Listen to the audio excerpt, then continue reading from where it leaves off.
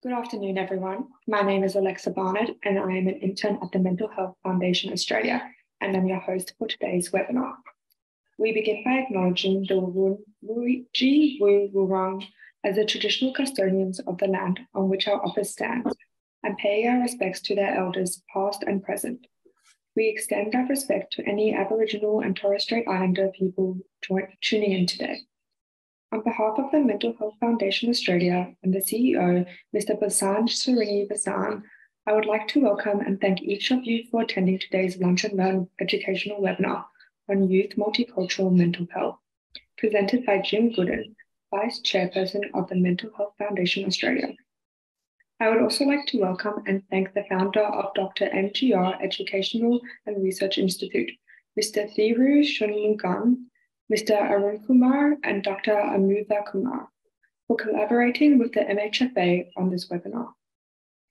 Dr. M.G.R Educational and Research Institute provides for contemporary knowledge delivery of global standards, excellent in knowledge creation in emerging areas, and mutually rewarding university-societal interaction.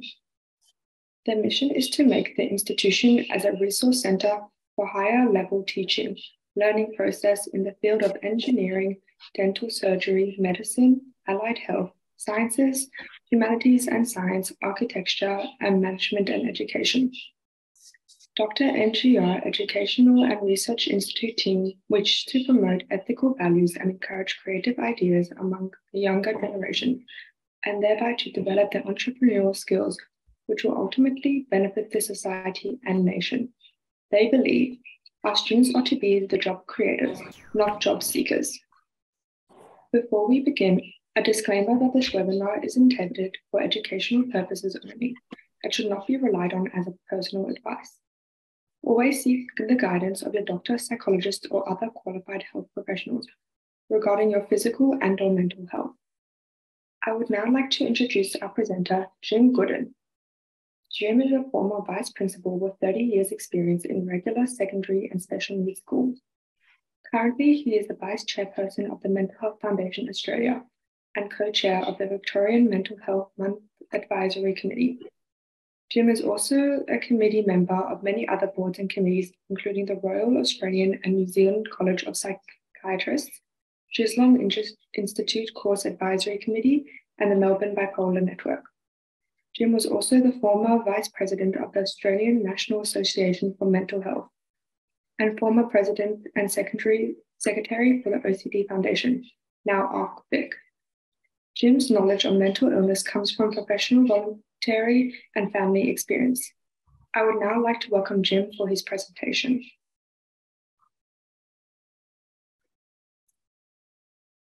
Thank you. Can I be seen now? I can? All right. Thank you, everyone. Very pleased to be able to give this presentation to you today, to the students of M.G.R University, Chennai. I hope you are able to enjoy a nice lunch while I talk to you, courtesy of the Mental Health Foundation Australia. Now I'll have to work my way through this. Next slide. Okay, what is a mental disorder? I think we should get our definitions correct before we go through anything else. It's always important to clarify your definition or understanding before you discuss any topic. And the best definitional understanding really comes from the World Health Organization. It's the most commonly understood definition. A mental disorder is characterized by clinically significant disturbances in an individual's cognition, emotional regulation, or behavior. Let me just explain that a little bit more. Cognitions are the way and the style of our thinking. Whether we are outgoing people, whether we find social interactions stressful or not, our emotional regulation is about fluctuations in moods, our stability in terms of ups and downs, our unflappability, if you like. Are we easily irritated by things in life? When things interfere with our pleasure in life, or our productivity and what we aspire to achieve in our lives to a large extent, this is called a mental disorder. So that's a distress or impairment in important areas of our functioning that means we're not achieving the things in our life that we would like to achieve. Now, I've listed what I call the 7 deadly fears, because fear is a very profound feeling that all humans experience and a very primitive feeling that enables our survival in the world to a certain extent. I believe that most of our major fears in life, in our lives, will fall under one or more of these headings. And I'll just go through them. The fear of being alone. For many people, we dread reaching out and finding that there's no one there to respond to our needs. So we need our families, our friends, our mentors to overcome this loneliness. And this is innate and inherent for all human beings, that we need companionship, we need a society to be part of. A community is tremendously important for all human beings. The fear of being without this is an overwhelming fear for many, many people. For other people, they have a fear of connecting, and in fact of being part of those communities. So you've got two contradictory fears. That fear is also a fear of being our true selves without a mask, if you want to say that, of exposing ourselves, exposing our weaknesses, exposing the truths about ourselves. The third fear of being abandoned, that we are inadequate in some way, that we won't measure up, that we are inadequate people in some respect. Then there's the fear that some people have of self-assertion. Some people are in fact overly agreeable to the extent that they will forsake their own interests and be too giving of themselves, and can well be taken advantage of. Of course, there's the other extreme on that spectrum, which is being disagreeable. And there are people that are extremely disagreeable too. But those people don't necessarily have a fear of being disagreeable. But some people do have a fear born of their fragility of being overly agreeable. Then there's fear of lack of recognition, not being appreciated for yourself, who you are, what your talents are. Fear of failure and success, which I'm sure a lot of students experience. How they're perceived by others. This is very prevalent, particularly during your adolescent years, those important formative years between 15 and say 24.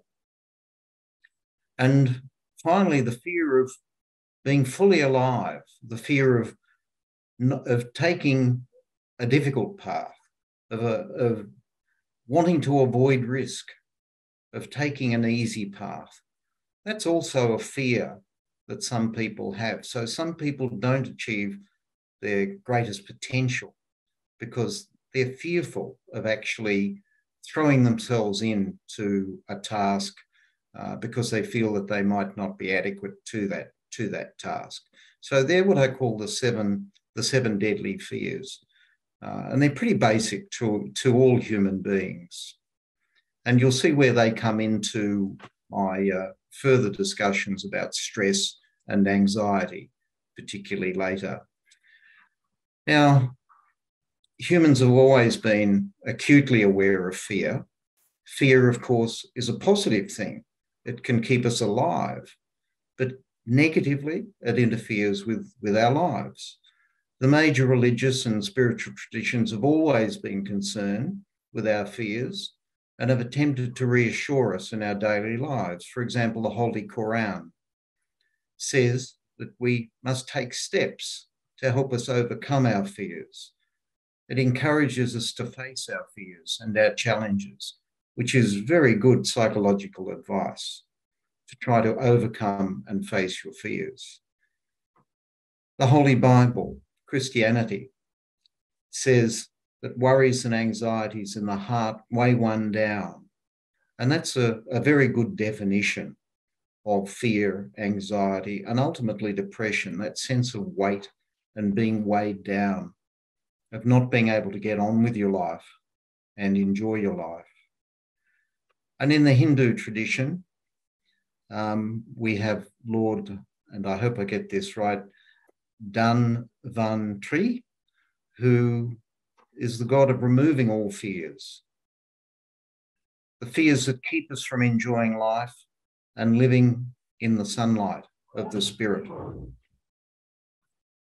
So the traditions, religious traditions, stress fear and in overcoming fear. Now, the modern Western attitude is to adopt a scientific methodology to our fears, which have manifested themselves or do manifest themselves as mental disorders. The removing of all fears is actually very consistent with the Western definition of good mental health. Now, there are two texts that we use in the Western scientific tradition, really. It's also the Eastern scientific tradition because it's accepted worldwide, these texts. The first one, probably the most important, universally used one, is the DSM-5-TR. That's the Diagnostic and Statistical Manual. And the Western concept has enumerated 297 specific disorders in the DSM-5-TR. Now, we won't be able to deal with 297 different disorders today, but you'll deal with the major ones and what they are and what they mean. There's also another instrument that we use called the ICD-11 now. I know there's a picture there that says ICD-10, which is the International Classification of Disorders, but we're actually now up to ICD-11. The DSM-5-TR really comes out of America, and the ICD-10 or 11 out of Europe. So why should you be concerned about mental health? What's the status of you people listening to this? What's the status of Indian students? Well, clearly, from what you're seeing on this screen, it's not optimal. The World Mental Health Movement tries to minimise as much as possible the personal sources of suffering in the world. We will always have tragedy in life. Life will always be harsh and tough for many people because of circumstances beyond their control. But we can try to reduce the pain that we inflict upon ourselves through habits of good thinking, good cognition styles, and making sure that we don't self-induce chemical changes in our brain that are detrimental to our cognitions and our way of thinking. And by that, I mean by substance abuse, alcohol, and other drugs, etc., that can be used. Now, from this slide, you'll see that many Indian students, estimated according to the Indian Council for Medical Research, their studies indicate that 12 to 13% of students in India suffer from some sort of psychological and emotional or behavioural condition. And that many of these conditions, in fact, go undiagnosed, and that health-seeking behaviour is inhibited, primarily because of stigma or lack of proper information. And I'll go into that in more depth later on in my discussion. Issues that I think specifically affect Indian students in their lack of willingness sometimes to seek advice and help for their issues. And of course, unfortunately, a worldwide phenomena is the phenomena of suicide. The most common and really the only clear link between, in terms of causality, between suicide, cause of suicide is depression, depressive illness. And that's common to all suicides. And as you can see from the slide, death by suicide is the third leading cause of death among young adults and is a significant problem among college students in India, as it is worldwide. Now, what do we need to know about mental health? Well, let's start with fear first of all. As I said earlier, fear is a natural part of life and survival. It enables us to survive. We have what's called a fight or flight mechanism that's really part of a very early mechanism in our brain. Think of our brain as being like a house that over millions of years, millennia, we've added additions, bits and pieces. Well, some of those additions really are redundant in the modern world. Most of us don't need to be fearful of saber-toothed tigers nowadays, but we might be fearful of speaking in public. We might be fearful of heights. We might be fearful of flying, for example. Or in one talk I was giving, I was talking about phobias and fears, and a moth flew into the classroom. And I literally had a student, dive under the desk in a total panic because, unbeknownst to me, of course, and anyone else in that room, she had a moth phobia. Now, the timing was perfect to illustrate that one can become fearful or phobic about just about anything in life. How does that happen? Well, we have these fear triggers. The fear triggers, as I've said, the seven fears, can create stress. And this is caused chemically by a gland, the adrenal gland, that produces two fear hormones, adrenaline and cortisol. These hormones are carried in the bloodstream to all parts of your body. Fear hormones are secreted by the adrenal glands, an endocrine gland, located on the top of your kidneys also. The best way of describing it is that they carve fear pathways in your brain. You learn from repeated experience. All of us learn from repeated experience. But if that repeated experience is bad and your brain remembers that experience at some level, then that's not a good thing for your mental health, for your survival. The opposite applies. If you have good habits, good ways of thinking, good ways of approaching the world, then those patterns, those tracks, if you want to call them that, will become ingrained in your brain and they will tend to stick too. So we want you to learn good habits of thinking, good ways of cognition, good ways of thinking that help you in your future lives and careers. Now, just to give you some example of some of these fears and phobias that when we talk about in a clinical sense, fears can grow into diagnosable mental disorders. And just as I mentioned earlier on, the 273 diagnosable conditions in DSM-5-TR, one of which is glossophobia, or fear of public speaking. It's a very common phobia, and most of you, or many of you that I'm talking to now, will understand exactly what this is and may have signs of this in your studies. And it's something that you really don't want to get a grip on yourself. You don't want this to become a clinical condition as such. Most people have this to some extent. It's very common. It's believed to affect up to 75% of the population. Some people might feel a slight nervousness at the risk of public speaking, and that's quite normal. That's quite fine. That's okay. We can face that. But for other people, they experience full-on fear and panic. And in fact, some people liken it to an experience of death, feeling like they would rather be dead than to publicly speak. And of course, that's going to interfere enormously in your future career, if that should be the case. But let me say that for all these conditions that I mentioned, there are treatments available if you're willing to seek help. There are ways of overcoming these problems. So that's example one. Let's look at our second example, which is very, very common in young people, and that's body dysmorphic disorder. And for a small number of people, that can be completely debilitating.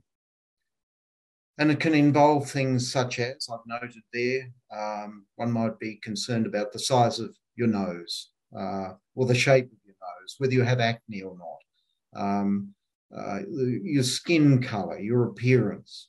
It might relate to whether you're short or tall.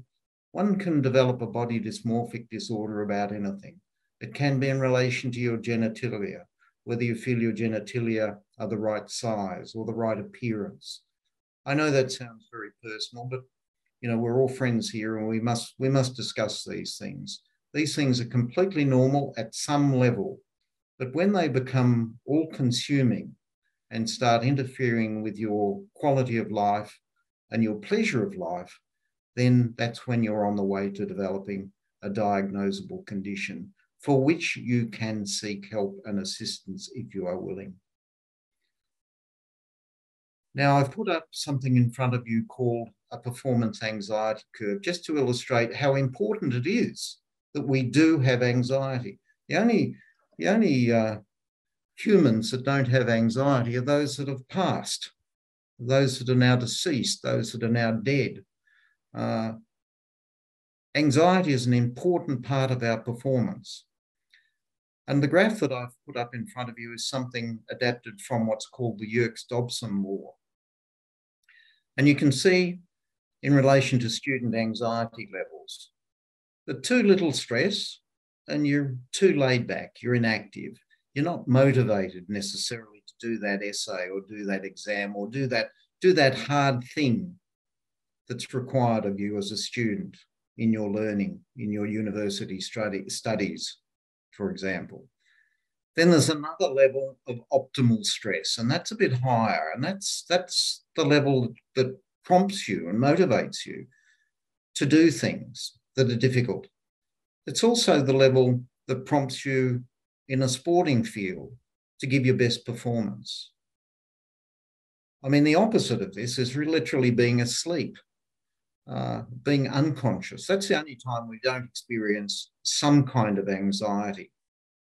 So anxiety is quite normal in our life. But then there's a tipping point where we go over into having too much stress or overload, where we have fatigue or exhaustion. That's the time you need to be aware of. That's the time that you need to take action.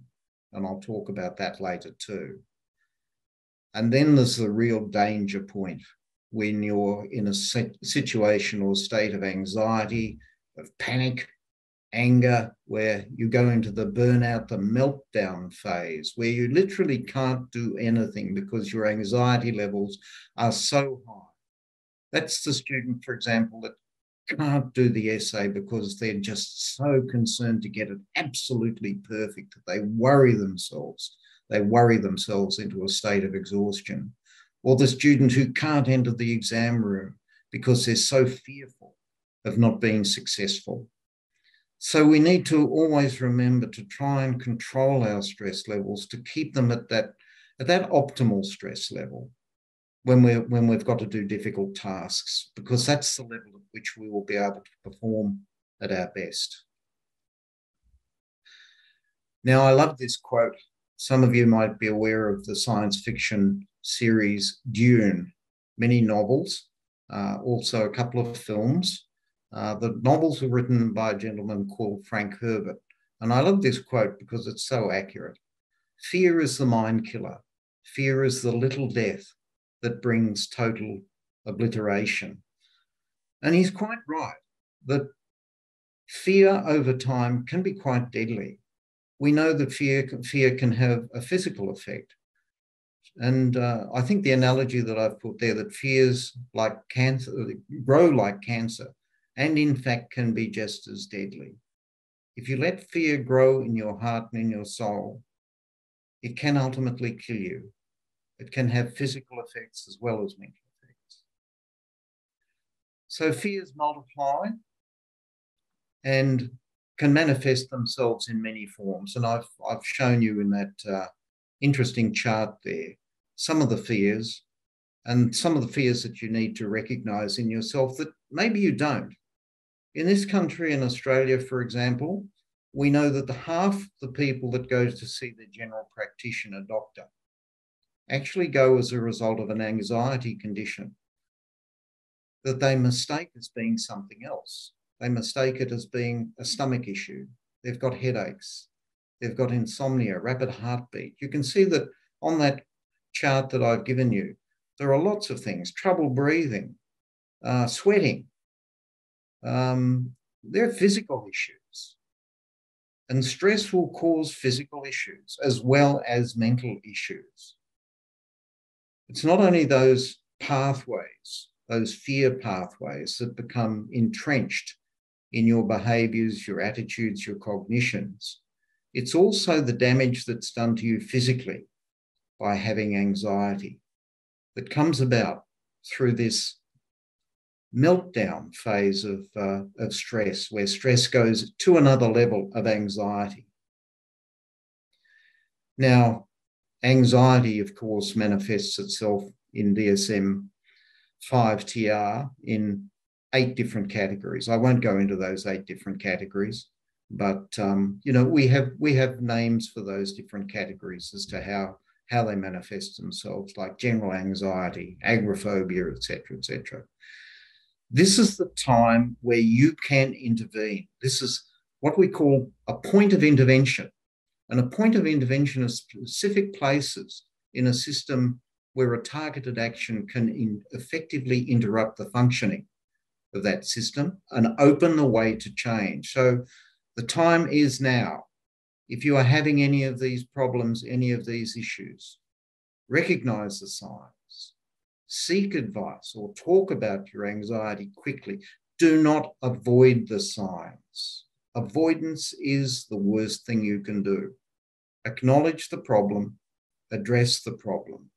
Seek some help, seek some guidance, and later I'll show you or give you some information that may help you to do that.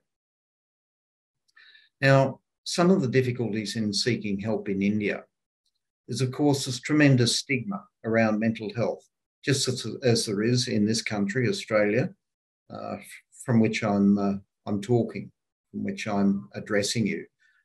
It's a huge barrier, but I believe it's probably even more of a barrier in India.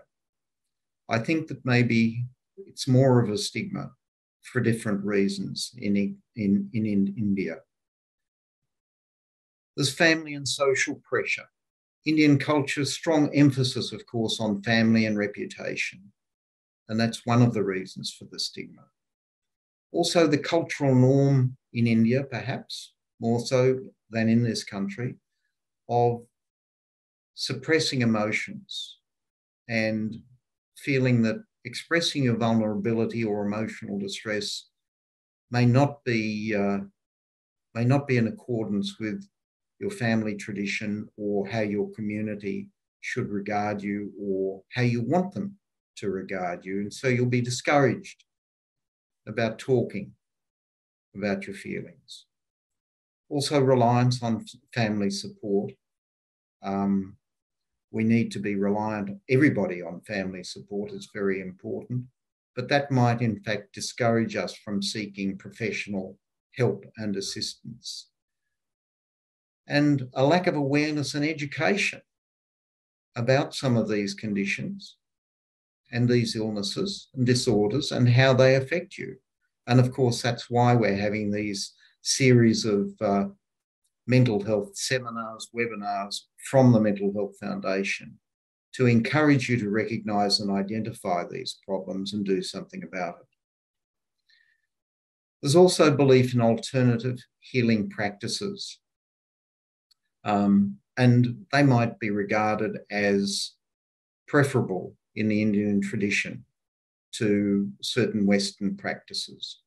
But let me encourage you, I'm certainly not speaking against traditional Indian Ayurvedic medicine, yoga, or faith-based practices, but also consider the Western styles of mental health treatment, you must consider these also, because we know scientifically that they are valid and that they do work. And of course, in India, there's the limited availability of mental health services. We know that the resources in India, and in fact in this country too, are lacking. But for example, in India, you have something like 0.75 psychiatrists per 100,000 people. Now, the desirable number is 3 psychiatrists per 100,000 people, which is a number that we do have in this country. So you don't have enough psychiatrists, you don't have enough psychologists, you probably don't have the same funding in India devoted to mental health. There are language and cultural barriers. Some people may feel uncomfortable discussing personal issues in a clinical setting with professionals who do not understand their cultural background or speak in their native language. And of course, in India, you have many different areas and many different languages, so I believe, having visited there a few times and having many Indian friends here in this country. And of course, the fear of being labelled or discriminated against and being seen as crazy or being seen as mad in some respect. And remember, that term madness is a very unfortunate one, because most people have conditions that are quite treatable. So I think this labelling is a very unfortunate thing. So I've listed some of those anxiety disorders there. I won't go into them any more deeply than I have. One thing that I will talk about, though, is a panic disorder, where you literally have a panic attack. And that is where a situation overwhelms you with anxiety to the extent that you sweat, you can't talk, you just literally want to bolt out of the room rather than to be in that situation or to be doing what you want to do. A panic attack is often the first sign of an anxiety disorder. And it can come, as I said, to overwhelm you, because once again, your brain becomes educated in a negative way. And if that is the case, I really recommend you to seek some advice about these out of the blue panic attacks, because they will overwhelm you and they will separate themselves from particular situations, and you might just have a panic attack walking down the street for no particular reason. It might just be triggered because that's the way that your brain is learning to behave. That's a very difficult situation, and you need to resolve that as best you can. Seek help and guidance as soon as possible. So what does long-term anxiety lead to? Long-term anxiety, as I mentioned, can lead to other mental health conditions and physical conditions. And the next step, if you want to talk about it in terms of severity, although anxiety is very severe and can be totally limiting in terms of life, is depressive illness. And depressive illness is defined as feelings of sadness, tearfulness, emptiness, helplessness, and hopelessness. And I've listed some of the symptoms there: angry outbursts, irritability or frustration, loss of interest or pleasure in your normal activities, sleep disturbances, tiredness, lack of energy, reduced appetite, weight loss or increased weight, increased craving for food, anxiety, agitation, restlessness, slowed thinking, speaking, body movements, that feeling of worthlessness. So the world slows down for you and you're less able to do things that you would normally do. These are some of the symptoms of depressive illness. And this is a point where you really do need help and assistance. Now, we do measure depression using such instruments as the Beck's Depression Inventory. And I've given you some of the levels there. 0 to 9 indicates minimal depression, while mild depression is usually characterized by anger, hopelessness feelings, fatigue, insomnia. When you go up into the more moderate depression, you have excessive worry, feelings of unworthiness, increased sensitivity. You start to isolate yourself socially. And that's about the stage that if you're receiving assistance, you're receiving help from a psychiatrist or a qualified medical practitioner, that they will consider putting you on a medication, on an antidepressant. And I know there's a lot of fear of being put on a medication, but they are effective for something like 60% of people at the first try. The second try, second medication, if the first medication has proven not to be effective, they're effective for perhaps another 60 to 70% of that remaining group. And so it goes on until you find an antidepressant, and there are many, that is effective for you, because we are all unique individuals, physically, biologically, and mentally. And of course, then we get to severe depression, where a person can lay in bed for 6 months, can be totally socially isolated, really needs to be cared for. The person is completely dependent on someone else for their help. And at that point, we're really talking about hospitalisation. Now, depression is not the only complex mental health condition. It's certainly like the common cold of psychiatry, if I can call it that, but there are many other complex conditions, and I can't go into all of them, but let me mention just 3 in particular. We here at the Mental Health Foundation run many support groups for people who have what's called a bipolar disorder. It used to be called manic depressive illness or manic depression. And it's an illness that causes unusual shifts in a person's mood, their energy levels, their activity levels, and concentration. Now, it can affect young people, but it's usually not diagnosed until about the age of 30 in this country. And it may be never diagnosed. But some people do have these rapid shifts in mood from extreme levels of depression and unhappiness to levels of mania, where they'll do outrageous things. One lady I knew flew to London and bought 400 pairs of shoes. She didn't bring them back with her, but they came back eventually, obviously at great expense to her bank account. Now, that's a definition of mania.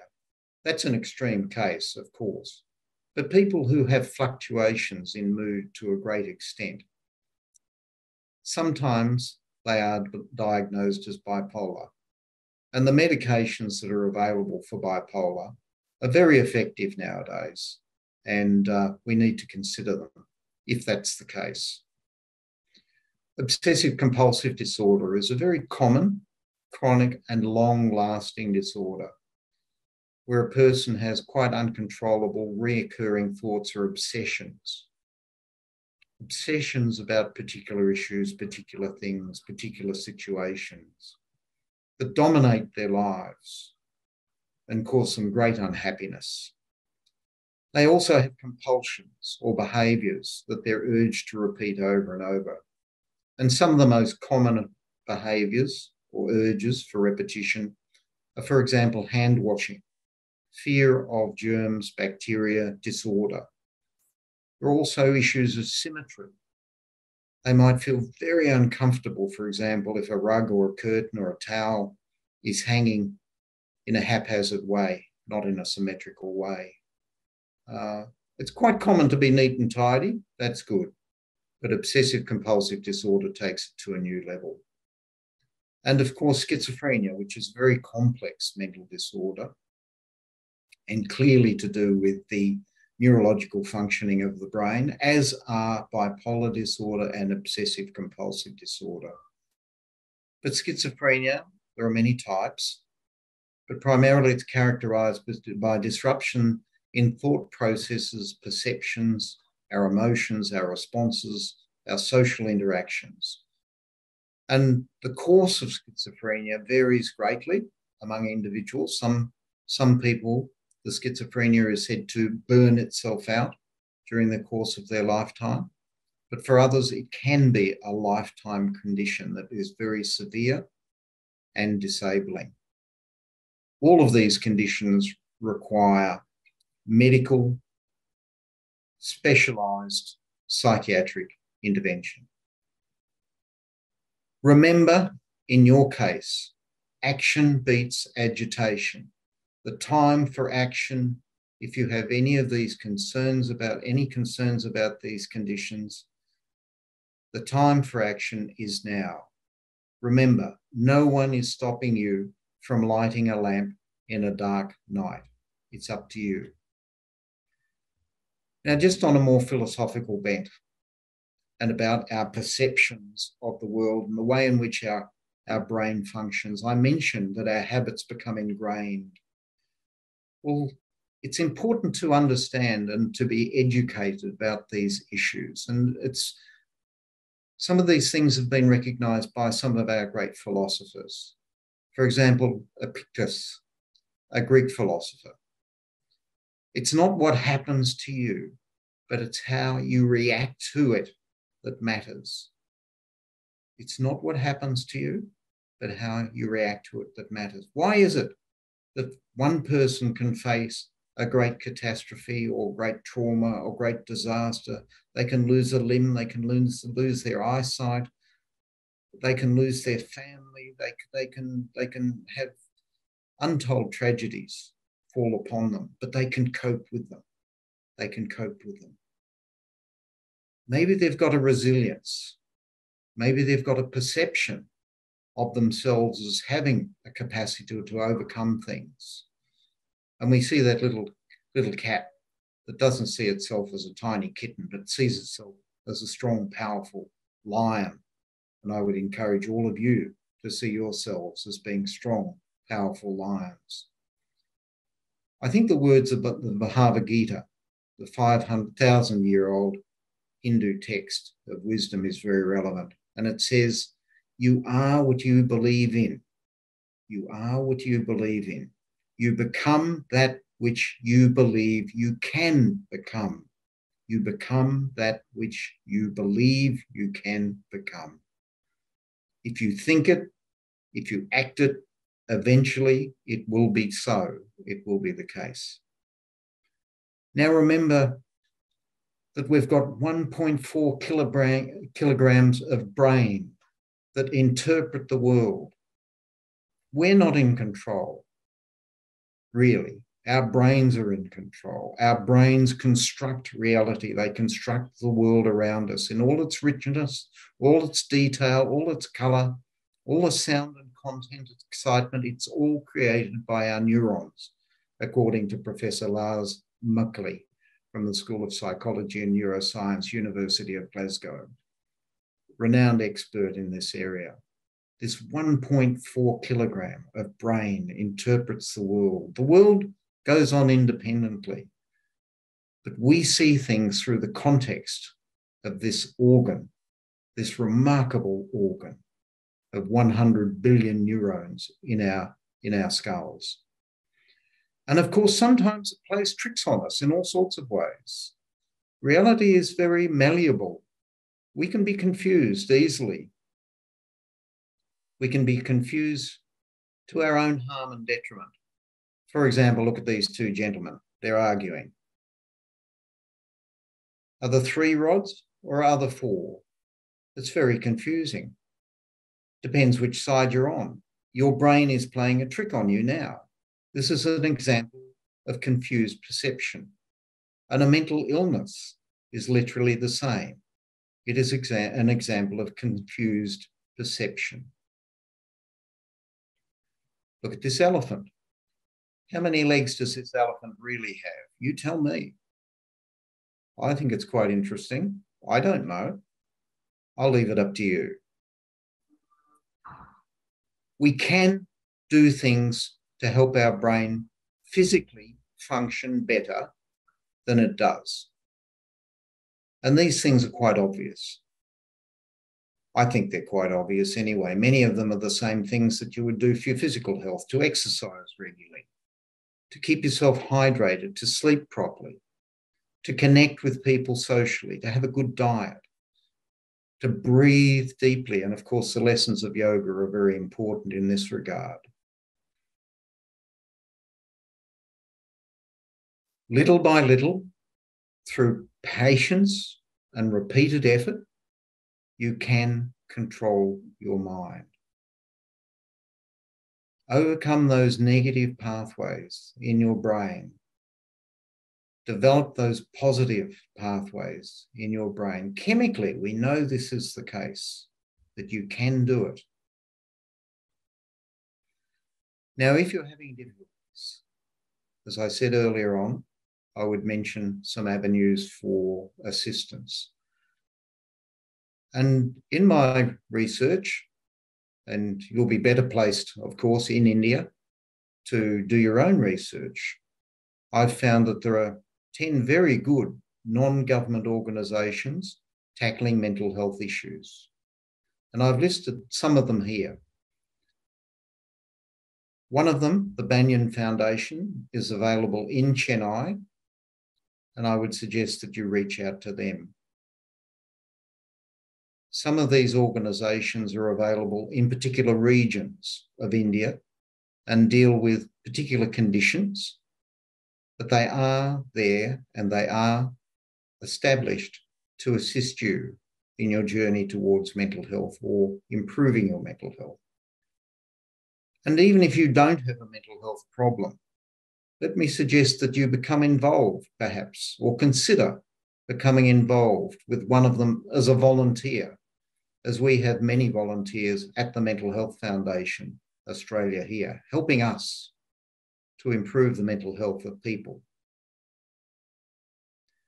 Also, you have public services in Chennai, such as psychiatric hospitals and clinics.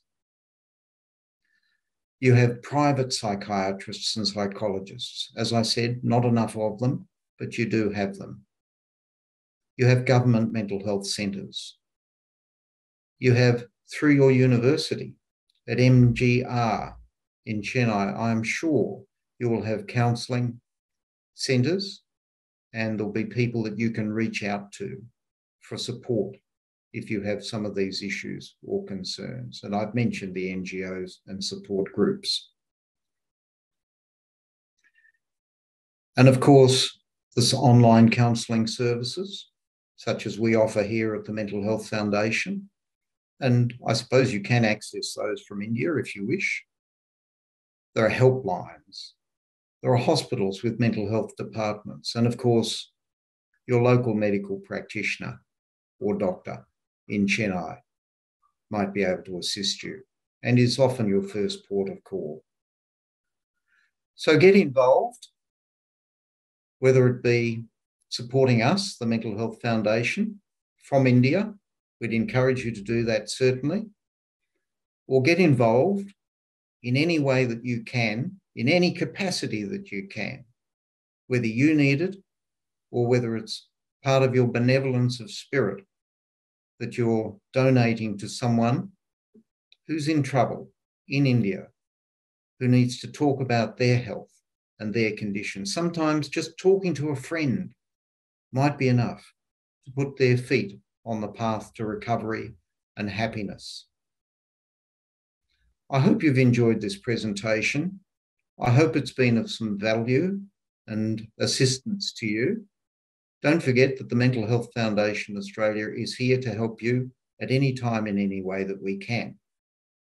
And in that regard, let me say that we'll be having another wonderful speaker, Professor Greg Murray, Professor of Psychology from Swinburne University here in Australia, Melbourne, Australia. And that will be a free webinar, of course, as this one was, on Friday, the 11th of August, and that will be between 2 and 3 o'clock. And he will be dealing with adolescent sleep and mental health and how tremendously important that is to your well-being. Thank you very much for listening, and I hope this has been of some benefit to you.